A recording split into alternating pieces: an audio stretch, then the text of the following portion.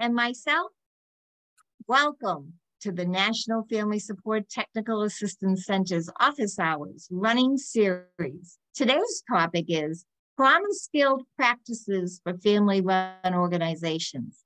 I'm Gail Cormier, the Project Director of NASTAC, the Family Center of Excellence, and we're led by the National Federation of Families. This monthly Office Hours series is designed with the family workforce in mind. This series is targeted for family-run executive directors and emerging and current family leaders. We wish to support everyone in the family support workforce. In order to accomplish this, we will be hosting additional sets of series for other family support workforce staff as we continue along. But before we start our interactive conversation today, I would like to go over a few housekeeping items. Today's conversation is being recorded. The recording and any additional resources will be uploaded to our NASTAC website under the Events tab. If you have any technical difficulties, please type your comment and someone will be able to assist you. Please also type your question for the presenters in the chat box. We'll be watching the chat during the entire presentation. And I really want to tell you, please, let's have this be a two-way conversation. So get ready and don't be afraid to ask any question you want. You could either private chat me if you don't want to, you want to remain anonymous, or if you want to raise your hand and take yourself off mute, we encourage that too. So let's have a lively conversation today. Next slide.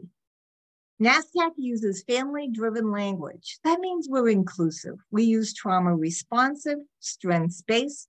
We avoid blaming caregivers. We're inclusive, person first, respectful always, non-judgmental, and consistent with our actions. Next slide. And now I have a special treat for you. We at the National Federation of Families have put together a little video that we welcome you to share on all your social media sites in order to celebrate Children's Mental Health Acceptance Week. Dana?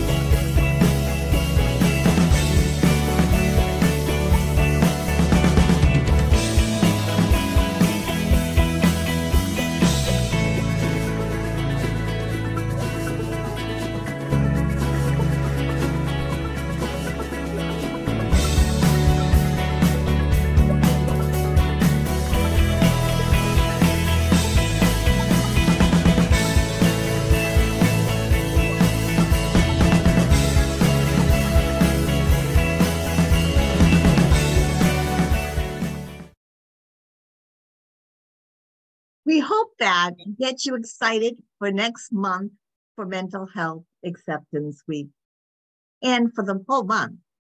And now I'll turn this over to Dana. Thanks so much, Gail. Thank you everyone for being here for our Office Hour series. Our series has run from October and will be wrapping up in June, so there are a few more sessions. The series is titled Supporting Organizational Well-Being and Leader Success Through Mentorship, and you can see recordings of all of the previous office hours on our YouTube page or the NAFSTAC events page. The goals for this series are to support executive directors and emerging leaders in family-run organizations through peer support during this time together, sharing your successes and challenges.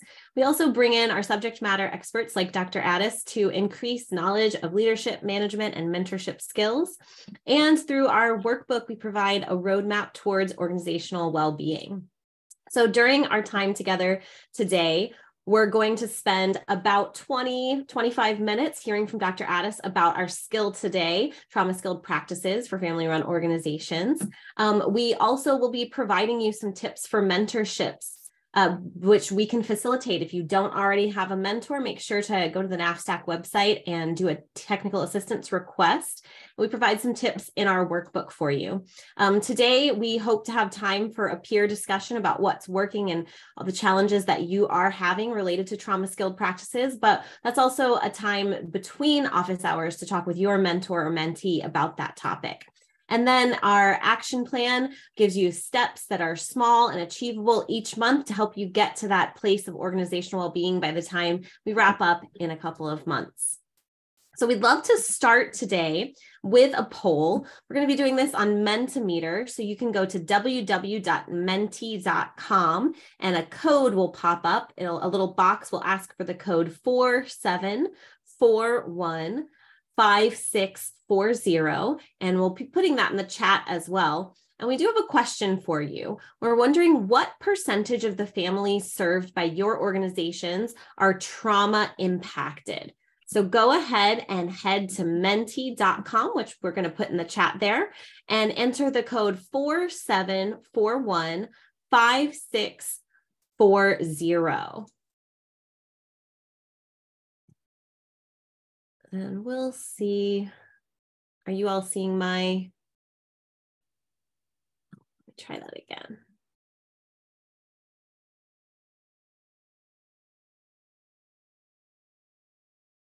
Are you all seeing my Mentimeter screen? It is not coming up. All right, let me find that.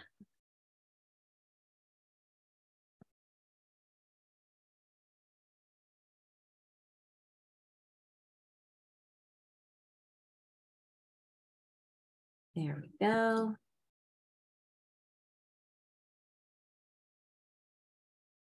All right, so it looks like we've got a few people answering between 25 and 50%, or 51 and 75% of the families your organization serves are trauma impacted, but the vast majority of us are working with 76 to 100% of families that are trauma impacted. So hopefully this topic today is really, really useful for the work that you're doing.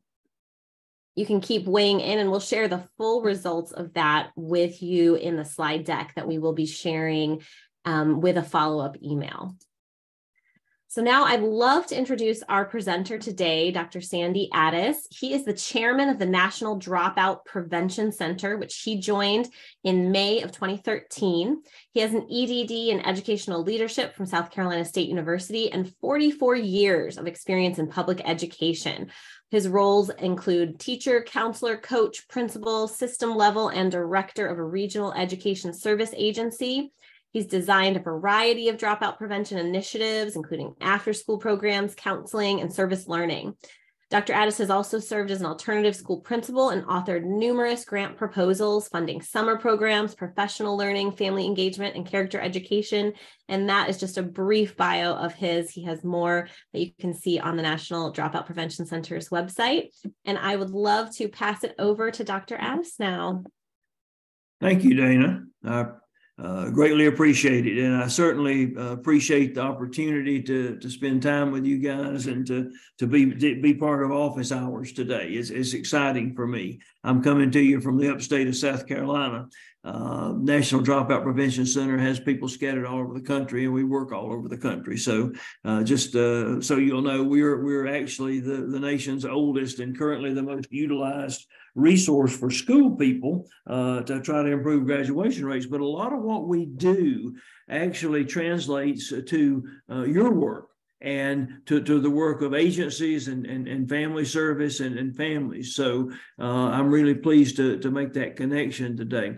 I was fortunate, beginning about 4.5 years ago, to lead a team of researchers to look at the issue of childhood trauma and its relationship to the eventual school success of kids, which translates pretty much into to kids knowing how to behave and being able to learn well, and thus to graduate. And so we started that effort with a small group of actually 3 of us were researchers looking at this. And we found out that we had bit off a heck of a task. And so we added to our team, and over a couple of years, we wound up with a team of actually 30 researchers and practitioners and experts in the field of trauma and child success. And so from that, we learned a lot. And we went from that to developing the trauma skill model, which I'm going to give you a short overview of today, and hopefully give you a couple of tips on how you can use it. And you can certainly go into this and dig into it on our website and other resources as you'd like. Let's go to our first slide for a minute. Here's a statement from one of our recent publications that more than half of our children are negatively impacted by childhood stress and trauma, and many, if not most, will never be identified. Now, you said, and you all were quite accurate in your assessment of your survey, that when you responded, and most of you said that 70 to 100% of the families and the kids that you serve are trauma impacted. That's probably very true. Before the pandemic, we in the public schools would say that typically 50 to 60% of our kids were trauma impacted in some fashion. The pandemic actually compounded that issue, because the pandemic added stress and trauma to the lives of many children. And the more distressed situations those children lived in, the greater the impact, the negative impact of the pandemic on those kids. And certainly school closures and partial attendance and all those uncertainties that those kids and families faced added to this issue. So I think you're pretty accurate to say that, we can pretty well assume that most of our kids and our families that we work with are trauma impacted. Now, when we talk about trauma, and if we go to the next slide, please, when we talk about trauma, we typically think, well, it's an incident.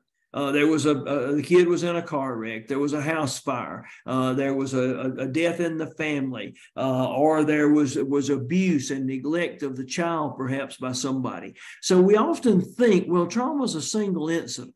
It is. It can be, but it can be much more than that. Go ahead and let's click through the slides here. The trauma can be a chronic adverse condition over time. A child can live in a situation of poverty and not know when they're going to be evicted, for example. And those things just continue. A child can observe an incident or situation, and it can be just as bad. When a child experiences trauma, when child A is traumatized, child B and child C in the family typically observe it and know about it. And sometimes the impact on the observing child can be just as negative as the impact on the experiencing child. So it doesn't have to be firsthand. Also, if you'll click to the next bullet there, trauma can be visual or reported. Think about kids watching coverage on television of a school shooting or a violent incident, and they watch it and they experience it to some degree. So it can be that, or if we go to the next bullet, it can be predicted or anticipated. It actually never happened. This is probably necessary, But think about what happens when we have in a school, elementary school, we have an active shooter drill. And we say to the children, now children, if we give you this code word, here's what you do, because we could have a bad person in the building with a gun. Think about how that affects children's anticipation of trauma that probably is never going to happen. But here's the thing. If we'll go to the next click, please.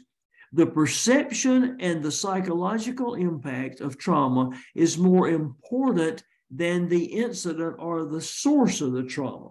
We found in our research that many practitioners, many professionals spend a lot of time trying to find out, well, what did the kid experience and what was it? Who experienced the trauma and what happened to them? I hate to say it this way, but that doesn't matter that much in our business. What matters is the child has experienced trauma, and trauma type 1 and trauma type 12 typically have the same impact psychologically on children and the same outcome. And so it's not so important what happened as much as the fact that something happened, and now we have to deal with it.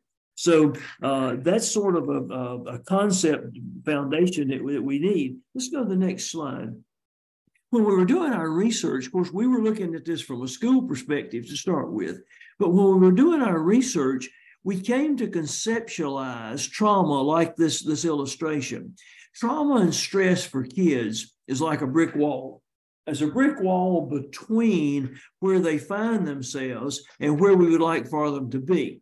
We know, and I'm not going to go into the brain research, we did a lot of that in our work, but we've got some content on that on our website. But when children experience trauma, it changes the way they think, the way they perceive, the way they react, the way they interact with people. And it's a barrier to their being able to function and behave and learn, whether they're learning in school or learning from some adult in the family.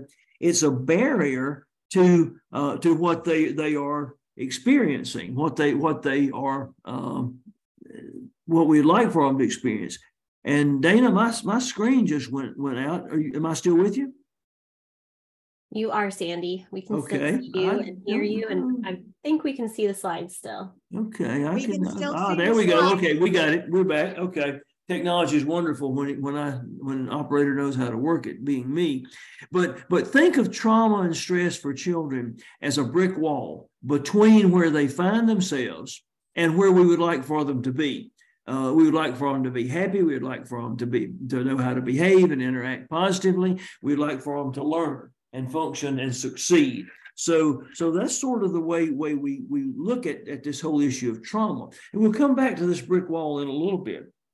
Another thing that we did when we were doing this research was we looked at what schools and what agencies around the country that work with children are doing about trauma. Now, we've been concerned as a group of professionals about trauma for some years now. We've been thinking about it. And we found that there are a lot of things going on. A lot of agencies, a lot of school districts are doing a lot of things to try to help their professionals deal with the trauma. Many states have actually enacted legislation that requires that professionals in certain areas and certain categories, whether it be schools or agencies, have a certain amount of training in this issue of trauma. But here's what we found. Let's go to the next slide. We found when we looked around the country, and we actually fanned out and looked at what people were doing, and we found that there are two typical responses by professional organizations to this issue of trauma. The first one being, well, we need to train our staff. We need to train people about trauma. So we do trauma training.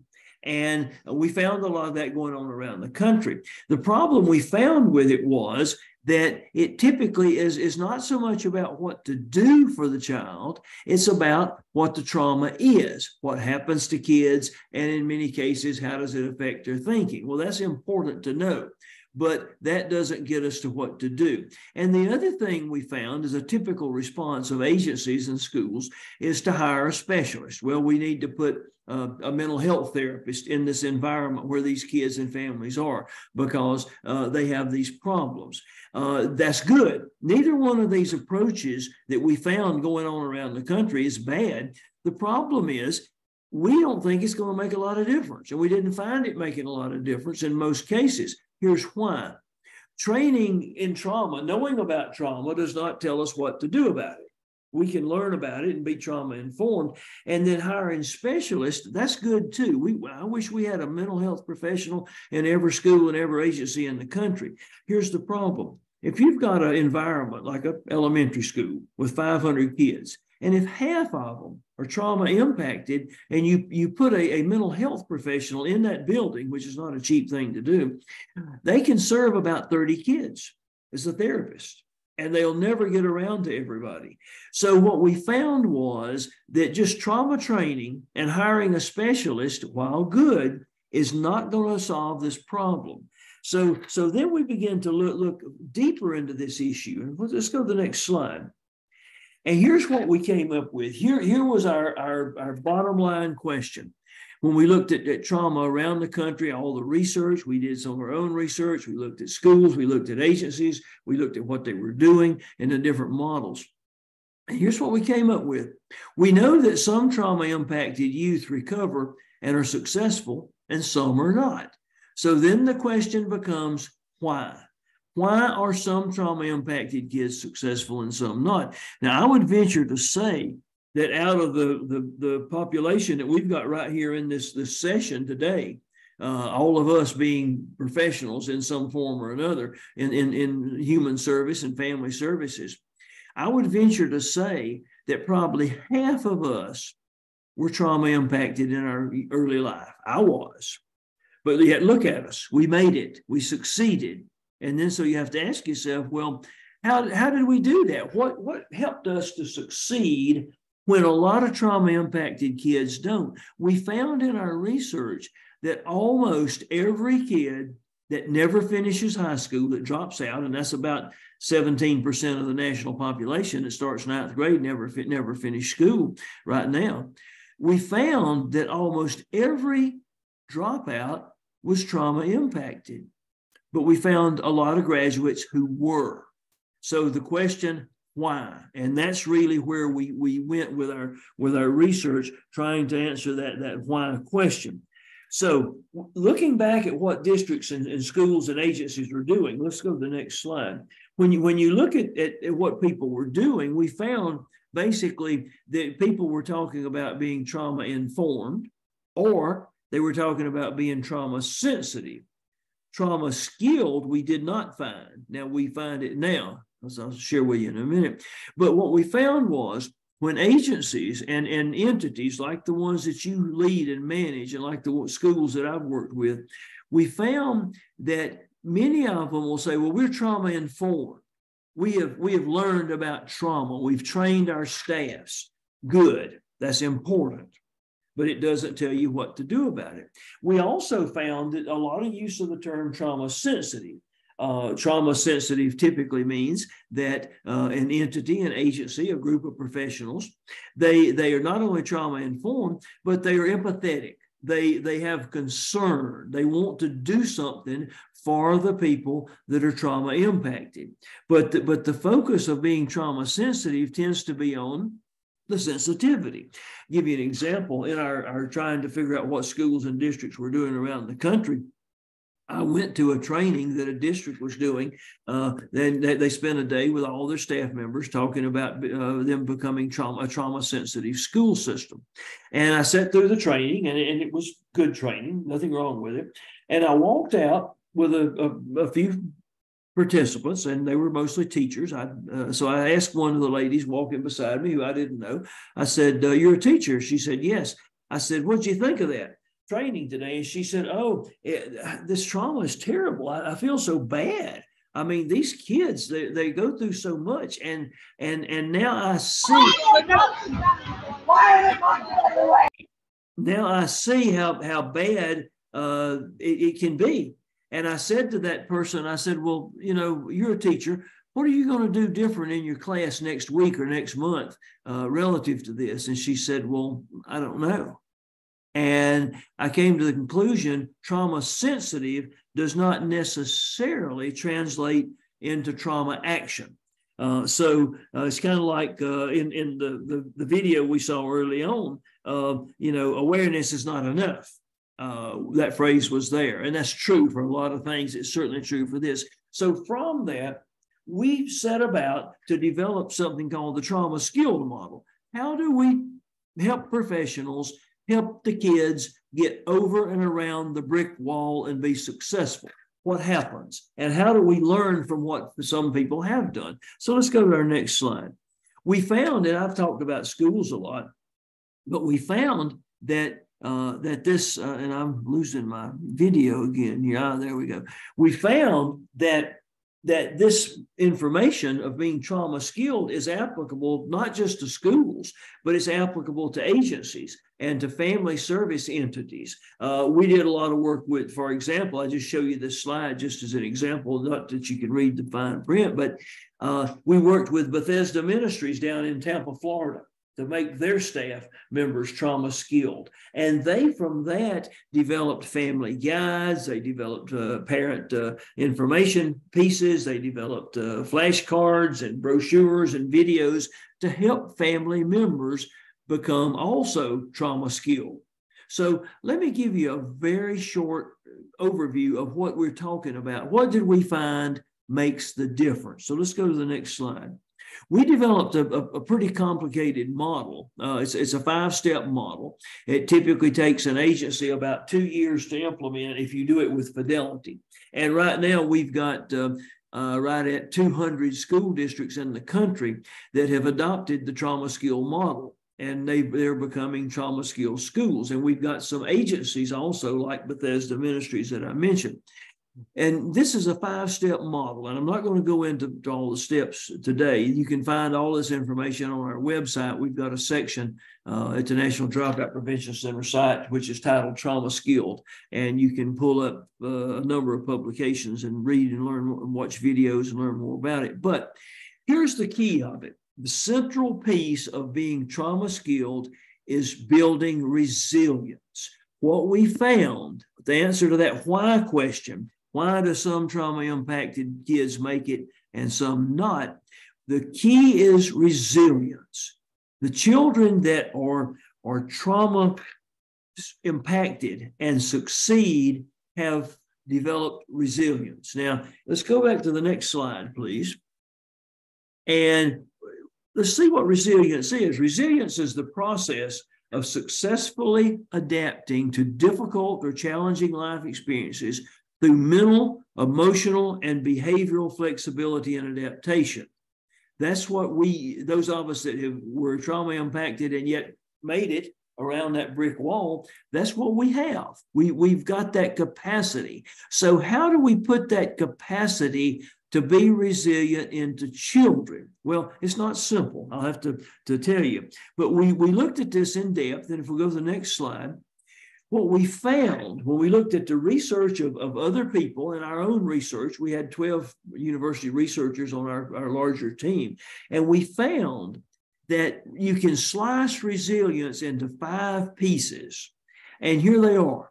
A child that is resilient typically has mastered connections, and we'll just go through the whole 5 of them, belonging and security, achievement, autonomy, and fulfillment.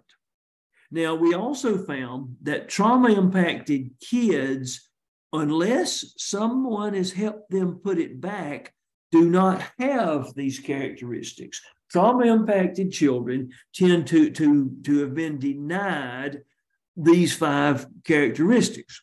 Things have happened to them, experiences, circumstances have occurred, and they have not been able to develop and accomplish and internalize these 5 resiliency characteristics.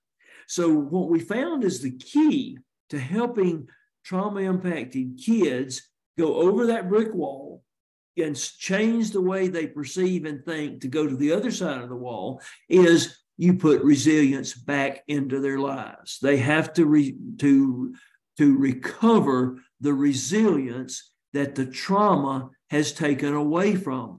Now, let me give you an example, and we've got a great deal of literature on our website about this, and it's a lot of training, but let me just give you an example. Let's take connection, for example. Connection is this concept that I have enjoyable and beneficial connections with responsible adults, and I can easily form other positive relationships. I can form positive relationships with others. Let's think about a trauma-impacted kid for a minute. You can imagine whatever trauma you'd like. Let's say we've got maybe a family member that's problematic. Let's say we've got a circumstance. We've got poverty. We live in a difficult, challenging community or threatening situation. But if I live and grow up in that situation of trauma, connections are problematic for me. Could be for several reasons. It could be that some of the connections I've had or I've attempted to have were bad connections for me. Bad things have happened to me. And I tried to be connected and it didn't work out.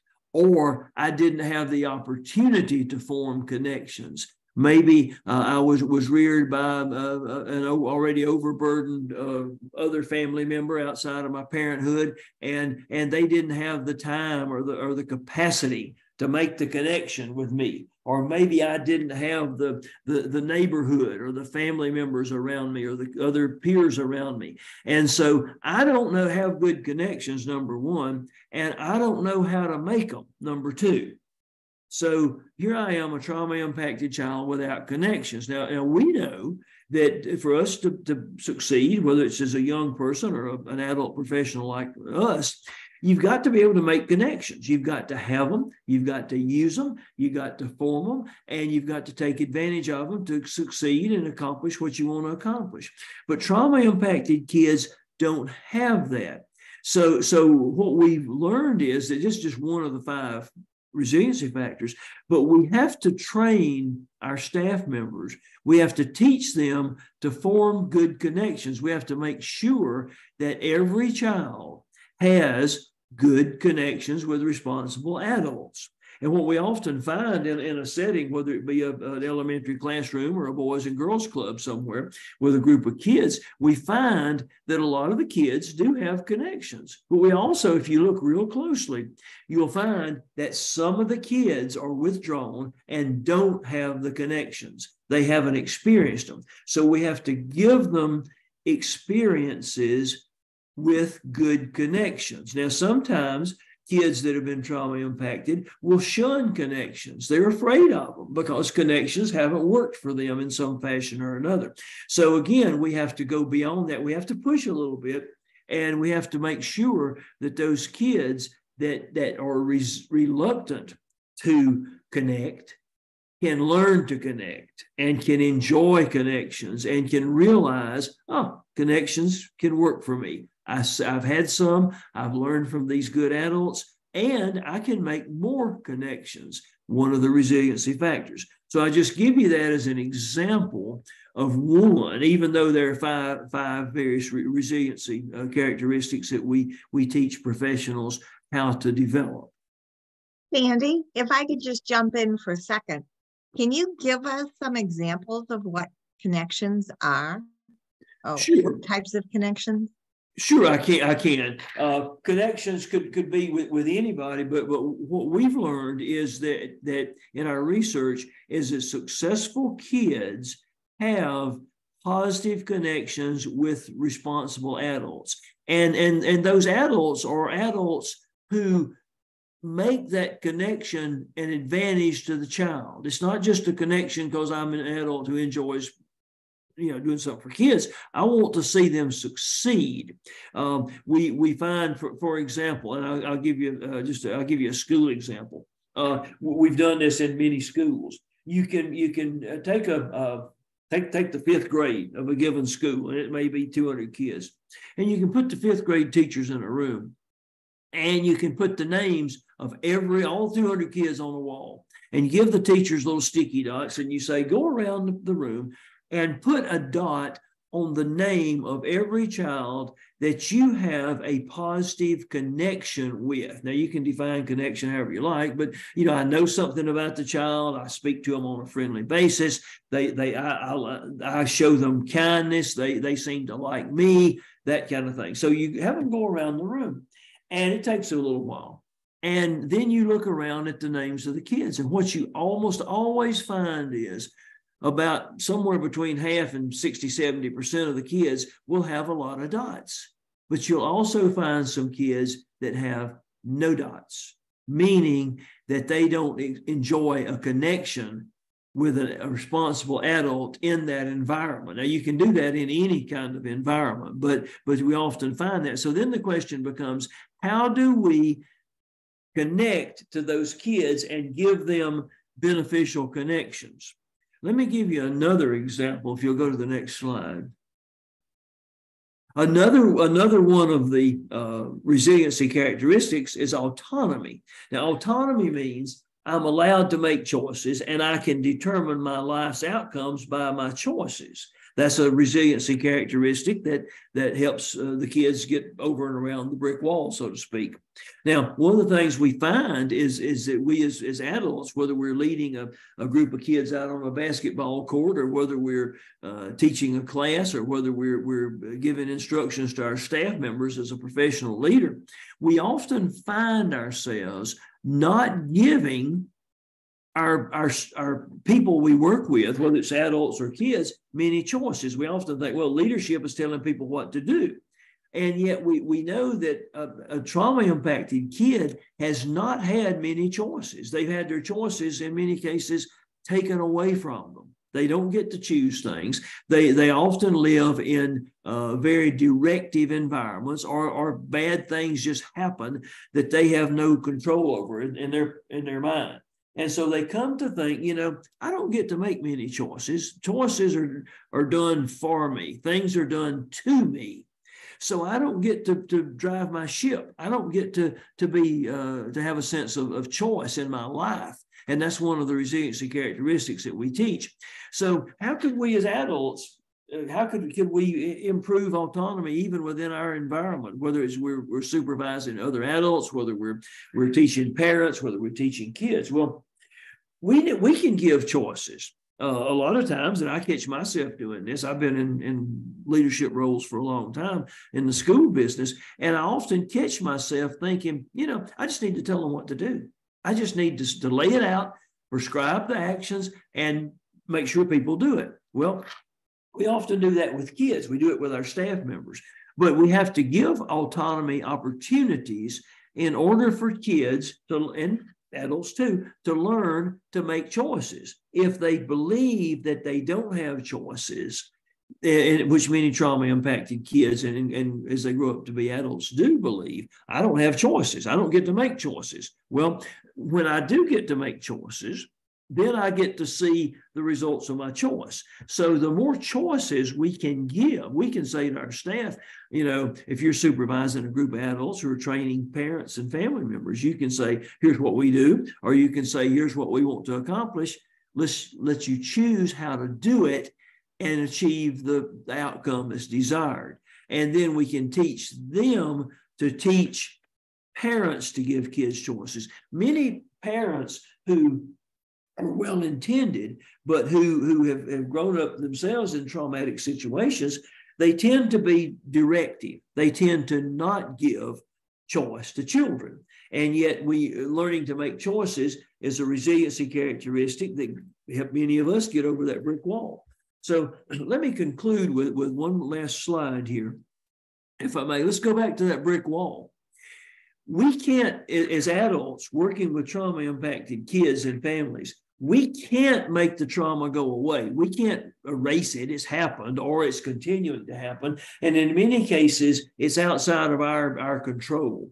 What we can do is rebuild resiliency of the children, and sometimes the adults on the wrong side of the wall, so that the wall becomes smaller, the wall becomes more manageable, and they can go over it and around it. So what we learned in our research and in the model that we developed, which I just skimmed over the top of, it's a lot of content, but if we teach our adults and our teachers and our family support personnel, if we teach them to be trauma skilled, meaning they know how to rebuild resilience at every opportunity, then the people they work with, the children and the family members, can go over that wall and beyond it, be successful. They can be learners. They can be appropriate behavior and interacting people, and they can be successful. And in my business of school, they'll graduate. That's what we found. So the trauma skill model is a little complex. There's a lot to it, but that's sort of it in a thumbnail, is how do you rebuild the resiliency? And we can teach that. You can teach that if you learn about it.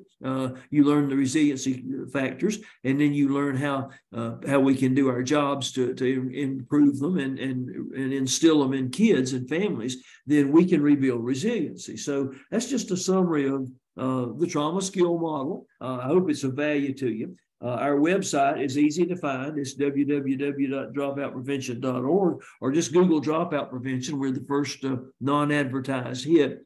And on that website, you'll find a trauma skilled section with a boatload of videos and publications that may help you. Sandy, that was just a fabulous presentation. Thank you. We have been getting chat questions all along while you have been speaking, and I have a feeling this is going to be a very vocal group. So good. Everyone get ready, take off your mics. I'm going to ask a couple of questions that came in, and then we'll be free for anyone to ask any questions. The first question was, this person is wondering about the DSM diagnosis and the division happening now about trauma being overdiagnosed or overstressed. Do you see that, Sandy? Well, yes, but I don't know that it's over stressed or overemphasized. We found in our research, again, we were looking at, we started out with school kids. And we concluded from our research and everybody else's, however you define trauma, whether you use a DSM definition, and that's changed over the years to focus on the psychological impact, we believe that trauma is widespread. And we found that when we interviewed kids, we looked at kids that were, for example, in alternative schools. Every kid in alternative programs, which means they were having trouble with learning and behavior, were trauma impacted. We could trace it back to the trauma. So I would not agree that it's overdiagnosed. As a matter of fact, the other thing that we noted, we came to the conclusion, it's not so important that you diagnose it. We don't have to find the kid that has the trauma. We will never find all the trauma impacted kids and be able to say, yes, this particular child had this particular trauma, and this is the solution for that child. Because what we concluded was the solution is rebuilding resiliency, whatever the trauma was. So we take a much broader approach than just saying we've got to find the child, we've got to diagnose, we've got to treat specifically. Thank you. An executive director, foster connections and belonging and achievement in their organization that complements what you're talking about. I think I understood it. How can an executive director foster that? Mm-hmm.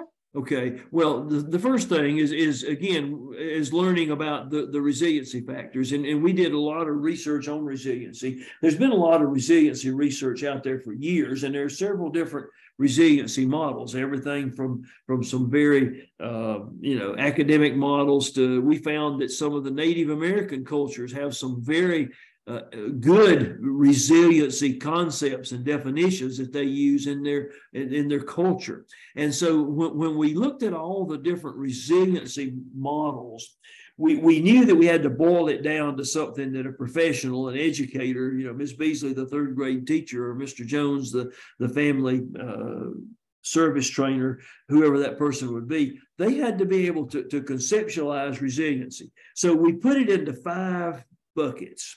Those 5 buckets of connections, autonomy, achievement, belonging slash safety and can't think of the last one. All of a sudden, I got what was the last one? I wrote it. Fulfillment. Yes. Okay. I'm thinking about three things at once here, and I'm beyond my capacity and age. But at any rate, so we put it in those 5 buckets, and we came to the conclusion that when we found children, groups of children in a school or an environment where those 5 resiliency factors are fostered and taught, those kids were succeeding, even if they came from very challenged and difficult environments and situations. And if you think about it, if I've got good connections with that, think of me as a child. I'm a kid, 5th grader, I'm Johnny, and I've got good connections. I get to make choices.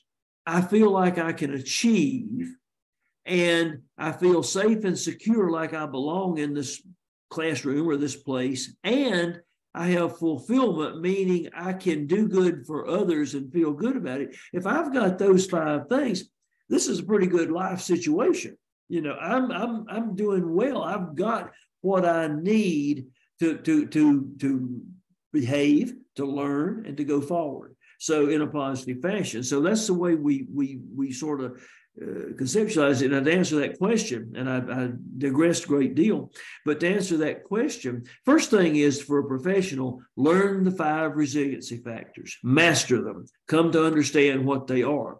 And then secondly, teach your people to foster those things, teach them the 5 resiliency factors, and teach them to foster those things at every opportunity. One thing we found in the schools that we were working with, and some agencies also, but particularly in the schools, we insist that the bus drivers, for example, learn about resiliency. Bus drivers can build resiliency just as well as teachers can. And one of the things we also found in schools and in agencies, in organizations, is that if everybody is not working together to rebuild the resiliency factors, one outlying staff member, not knowing what the resiliency deal is, they can undo what the other staff members do. And so we found that it's very important for everybody to have this information. That's excellent. I'm going to invite everybody, if we can take the spotlights off and just have everybody come together as a group and take off your mics, put your mics on so you can speak, and put on your cameras if you feel comfortable, so we can all be a group. There are tons of questions here. One from Patty says, the staff at our organizations frequently are trauma impacted. Remember, we're family-run organizations, and most frequently our staff have trauma. How do you manage a staff of adults with trauma experiences? And Sandy, if you can't answer that, I welcome others to answer that. And I'll give you a short response, and then I'm sure there are other people that have some excellent ideas. Trauma impacted staff, particularly in some, and in my experience, I was a director of some alternative programs. And in those situations, you got a lot of trauma impacted staff members. We're working with troubled kids, troubled people, and we got, in some cases, some troubled staff members. And we have our traumas as well. We have our problems. We have our stressors. So one thing is, we've got to help our staff members understand this whole issue. What is it? What's happening to me? Why do I sometimes think this way? Why do I assume something when I really should assume A when I should assume B? So we've got to help them understand it. Then we have to understand if they lack the resiliency, if our staff members lack the resiliency. For example, if I have a staff member that believes I don't have any autonomy, I don't get to choose anything, things are just done to me, so tell me what to do, and I'll try, but I don't feel like I have a choice here. We have to rebuild their resiliency. And sometimes we find that, particularly when your staff members themselves or have experienced trauma, maybe as a child, maybe currently. So we got to rebuild it in them. They can't help unless they have some help themselves. Thank you. Would anyone else like to contribute to the solution?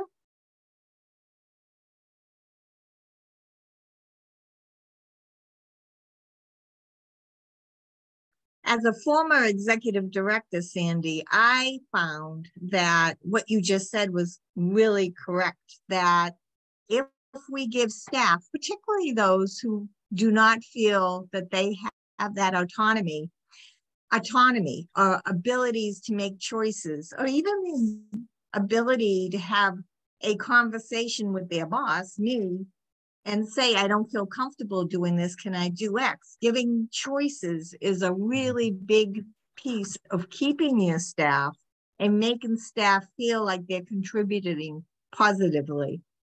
Anything else on that? Renee, would you like to jump in? I know you're giving us the thumbs up. No, it sounds great. I'm just absorbing everything.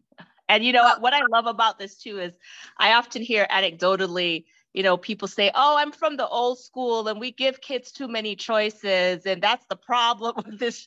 And it shows a lack of understanding because this is a different time our children are growing up in. Trauma is everywhere. They just go on their phone and they feel traumatized. So this is very helpful. No, great to hear. What are the other two ones? Autonomy, fulfillment, and connection. What's the other two? Achievement, let's see, connections, achievement, belonging and security, and fulfillment. Thank you.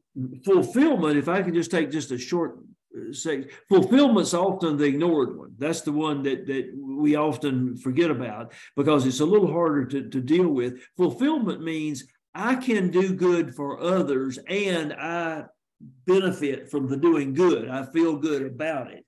A lot of trauma impacted kids never get that opportunity.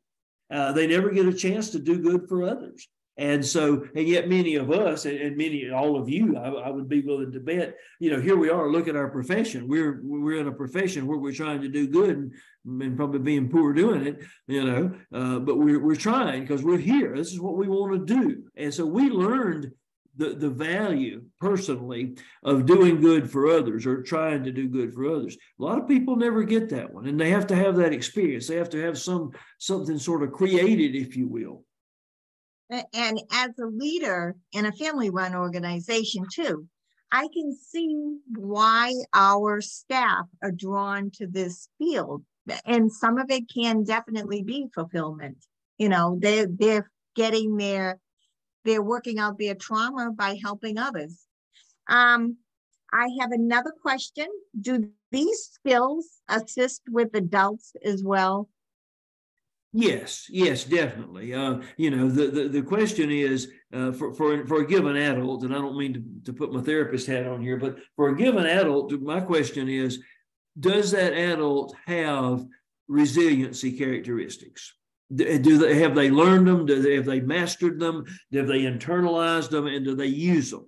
And if I'm talking to an adult or I'm interacting, say it's a staff member, member of my professional staff, and I sense that they lack one of those resiliency skills. For example, we have a staff meeting and they push back from the table. They don't say anything. They don't talk. They seem to be the social outlier of the staff, if you will. Then they probably lack the connection piece. They don't enjoy connections. They don't make them well. They may fear them in some fashion. And so we need to help them feel connected. It may take a little work, but so a lot of times when an adult, particularly a staff member, when they are, I hate to use the word deficient, but when they lack one of the resiliency skills, they tend to shy away from it completely. It's kind of like before I learned to swim, I didn't like to go to the pool because I couldn't swim,